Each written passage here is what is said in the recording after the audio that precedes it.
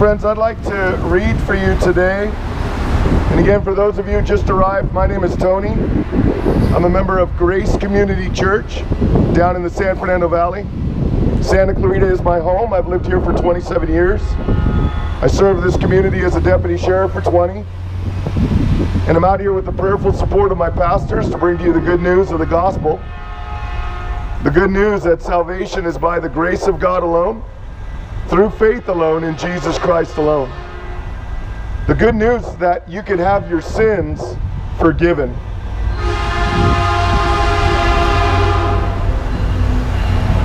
The good news that you can be reconciled. Is it free Bible? Yes, ma'am, absolutely. Let me find an English one here for you. There you go. Thank you. God bless you. Have a good day.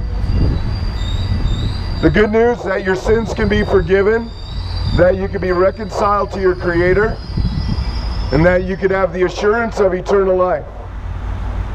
Not based on religion, not based on good works, but based entirely on the mercy and grace of God through faith in His Son, Jesus Christ. Jesus said, "I am the way and the truth and the life. No one comes to the Father but through me." Jesus said, "Greater love is no one than this, than he who lays down his life for his friends." Jesus said, "For God so loved the world that he gave his only Son, that whoever believes in him will not perish, but have everlasting life." This is good news, my friends. The gospel of Jesus Christ is good news. In fact, you will never find news better. You will never find a gift better than forgiveness of your sin and reconciliation to your Creator through faith in Jesus Christ. For those of you who are just arriving, I have free Bibles in English and Spanish. Free Bibles, free copies of the Word of God. I'd like to read to you what's commonly known as the parable of the sower. Jesus often spoke in parables, stories, to make spiritual points, to teach spiritual lessons.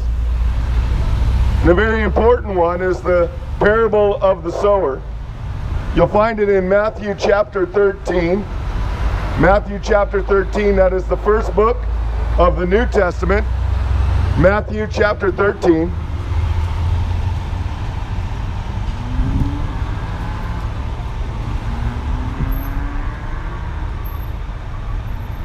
Want me to help you find it?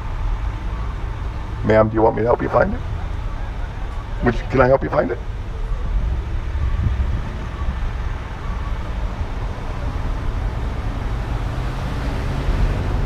And I'll wait, ma'am. I'll gladly wait for you.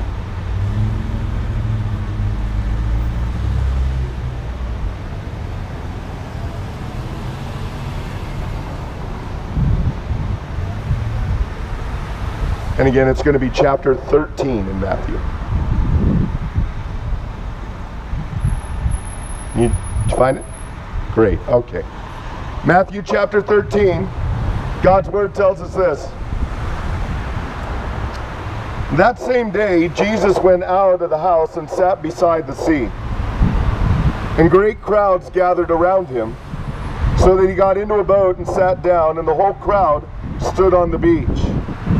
And he told them many things in parables, saying, "A sower went out to sow.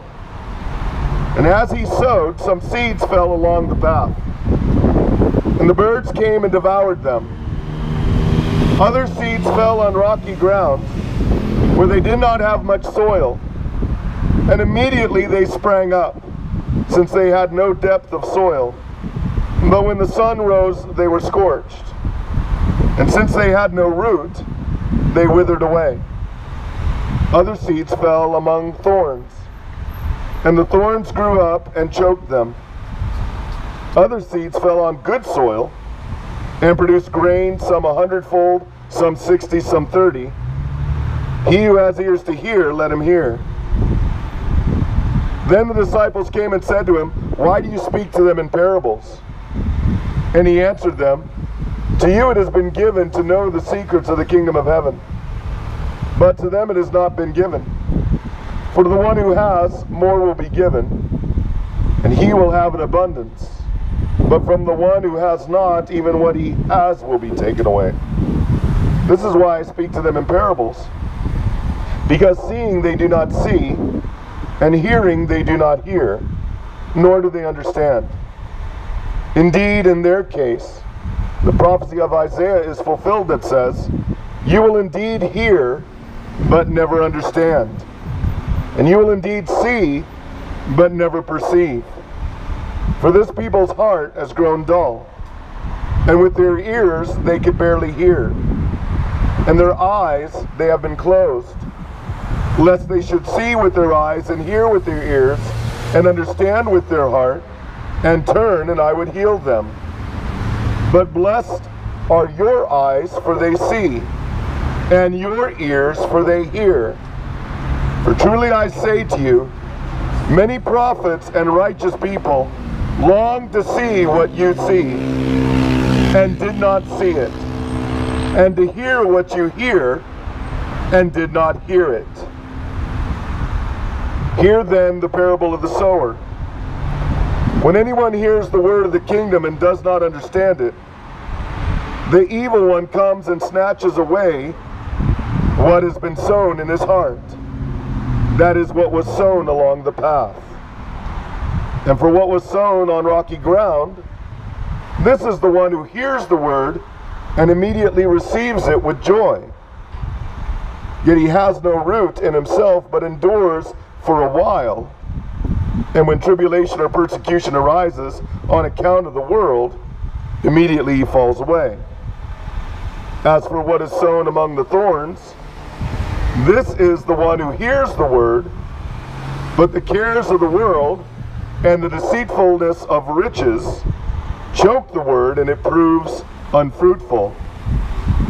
As for what was sown on good soil, this is the one who hears the word and understands it. He indeed bears fruit and yields, in one case 100-fold, in another 60, and in another 30. So Jesus presents this parable of 4 different soils.